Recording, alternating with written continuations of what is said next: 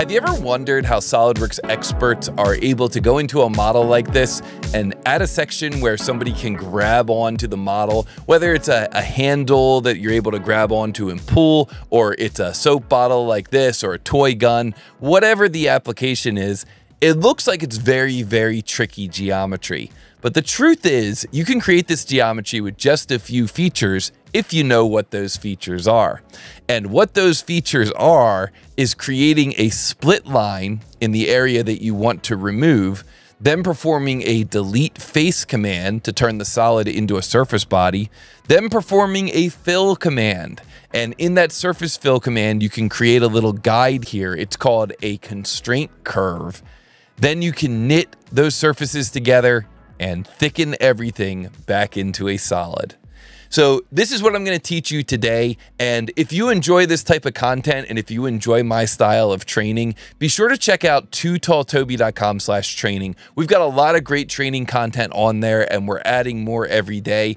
And we even have an upcoming tips and tricks training class. So if you want to learn some awesome time-saving tips and tricks in SolidWorks, you can sign up for that 2-day class with me, your live instructor.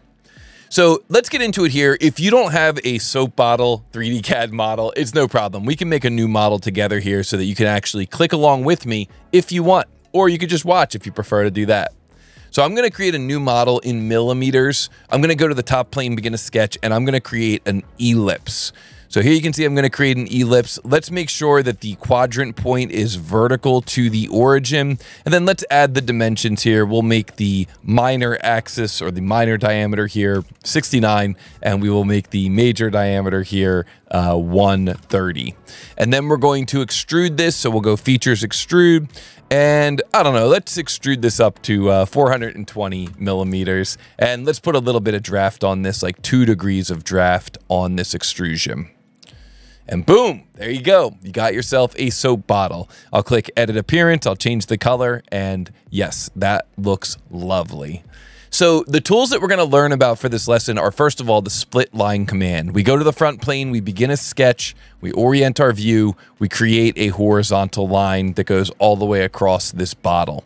And when we're done creating that horizontal line, we can go to the command features, curves, split line. Features, curves, split line. And there's 3 options over here: silhouette, projection, intersection. We're going to use projection today the whole time. So projection, we're going to take the current sketch and we're going to project it onto this face here. This is currently one single face that we extruded up as part of our solid extrusion. We hit the green check mark, and now this is 2 faces. So if you want to see those edges, you can go to the command view, display, tangent edges visible. And now you can see that this is 2 faces. It was 1, now it's 2. That's what the split line command does. It injects an artificial edge along a single face. Let's roll back here and let's make another split line. Let's go to the front plane, begin a sketch, and now we're going to create a sketch of a spline. Now, the next thing we're going to learn about in this lesson is that whenever you create a spline, so I'm going to click here, this first point, click here, and then I'll click over here like this. Whenever you create a spline, if you hit escape and then you click on that spline itself, you'll see that you have these things here that are called spline handles. And you can click and drag the little dot at the end of those handles to manipulate the behavior of the spline. And you can do that with any of the spline handles that show up. Now, if the spline handles don't show up for you, click options, go down here to sketch, and then there's an option here under sketch called enable spline tangency and curvature handles. If that option's not checked on, that's probably why you don't see the splines, or the spline handles. So you can see here that we can manipulate these spline handles and we can create a kind of curved region that runs across the top here. Don't go too crazy. Don't make it too exotic, because we're going to use this curved region for the next feature. But just create a little curved region running across the top of the bottle here. And now once again, we're going to go to the command features, curves, split line. We're going to use the projection option and we're going to choose to split the top part of the bottle here. Now, the next tool that we're going to learn about. So far we've learned about Spline and we've learned about Spline with the curvature handles, the ability to manipulate the curvature handles. The next tool we're going to learn about is insert face delete, one of my favorite commands in SolidWorks, insert face delete. But usually when we do an insert face delete command, we say delete and patch. For this example, we're just going to say delete. And when you choose insert face delete and you just say delete, what happens is, I'm going to pick this face and I'm going to pick this face. What happens is our solid model is converted into a surface model. So this is now a surface instead of a solid. So we can see here that if we go to the command insert face delete, before the delete face command here in the tree, we've got solid bodies 1. And then after the delete face command here in the tree, we've got surface bodies 1. So beginning the command insert face delete, choosing the option to simply delete that face, eliminating those faces, converts a solid body into a surface body. Pretty cool. A lot of people don't know about that. So that's the next thing that we learned, is using the command insert face delete, removing the face that we split, and then turning that model into a surface model. So now we're going to learn about what's called the surfaces command, filled surface. So surfaces, and then here it is, filled surface. So if you don't have the surfacing toolbar, you right mouse button, you go to tabs, and then you choose surfaces. So surfaces, filled surface. And when you go in here and you choose filled surface, what you can do is you can choose this opening. And what SolidWorks will do basically is kind of like lay a tarp or lay a blanket over that opening. So when you hit the green check mark, you'll see that SolidWorks has just kind of added a new face here, and it's laid that face across that opening.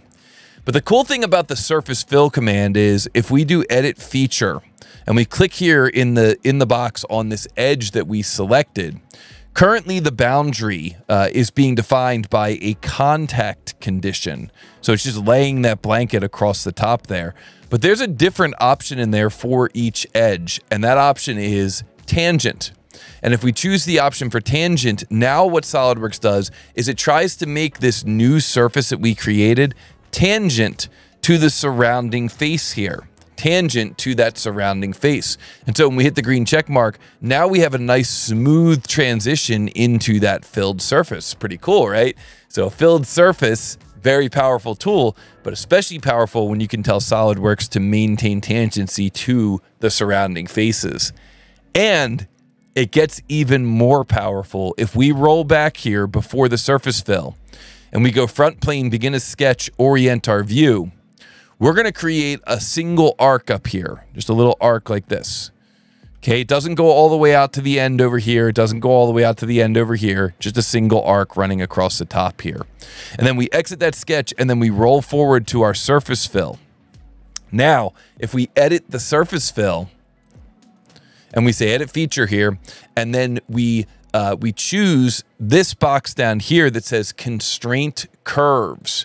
Constraint curves. What a constraint curve does is it lets us select that arc, and now the fill surface tries to solve and tries to match that arc. How cool is that? So now it's maintaining tangency to all these surrounding edges, but it's also creating that constraint curve so that it runs right up to that constraint curve arc that we created. So we can hit the green check mark. And now the final thing that we need to do is turn this thing back into a solid. But instead of doing that, let's just get rid of all these features except for the original bottle. So get rid of all these features here. So the only thing left is that original extrusion. And let's bring all these lessons together and create that grip.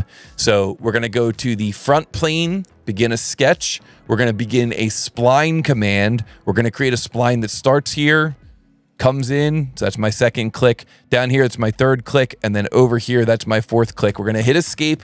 We're going to click on that spline, and we're going to use these manipulator handles to kind of change the shape of the spline a little bit, these manipulator handles to control what our split line is going to end up looking like. Then we're going to go to the command features, curves, split line. We're going to split this face here. So we hit the green check mark. Now that one single face is split into two faces. Then we're going to go to the command insert face delete. And when we go to the command insert face delete, we're going to click on this face here. We're going to just say we want to delete that face. We hit the green check mark. Now we go to the front plane, begin a sketch. We create a sketch of a spline. So we create a sketch of a spline here that maybe looks something like this. This is going to be our grips. They create a spline here that looks a little something like this. Maybe click on the spline, hit escape and click on the spline and take this manipulator handle and just, you know, by eyeballing it up, what you want to do is make sure that there's going to be a smooth transition here. So maybe what I would do is just move this down a little bit, kind of give myself, because remember, we're going to be coming off tangent from that edge. And you can do the same thing here on this side. So take this spline point, move it a little, move this manipulator handle so that you're going to have a nice smooth transition coming off of this edge and going into your spline point. That's going to help when you go to create that fill surface and you're using the constraint curve. So just kind of manipulate this a little bit so that you give yourself the best chance of this thing working out. And now we're going to exit that sketch, and now we're going to go to the command surfaces filled surface. And when we go to the command surfaces filled surface, we're going to pick this edge here, the open edge of our model. We're going to say that we want SolidWorks not to just lay that blanket over that opening, but that we want it to be tangent to the surrounding faces. So now we get a nice smooth transition coming off of that face. And we're going to go down here to where it says constraint curves, and we're going to pick on this spline. And when we do that, we are very happy to see that SolidWorks is able to leave us with a nice smooth transition into that constraint curve from our original face. So we hit the green check mark and boom, there we go. Looks like I went a little bit too crazy with my spline. Should have maybe had a little bit more of a smooth spline there. Let me see if I can fix that, fix some of those divots just by making the spline a little bit smoother. Let's see what that looks like now. Oh yeah, much better, much better. So just a little bit too extreme there with my spline, but now we need to turn this back into a solid because this is still a surface. And so to do that, what we can do is we can go to the command surfaces knit surface, and then we can choose these two surfaces, and we can choose this option here that says create solid. So surfaces knit surface, choose those two surfaces, create solid, hit the green check mark, and boom. We now have created that nice solid shape with that beautiful transition into our finger grips for that model.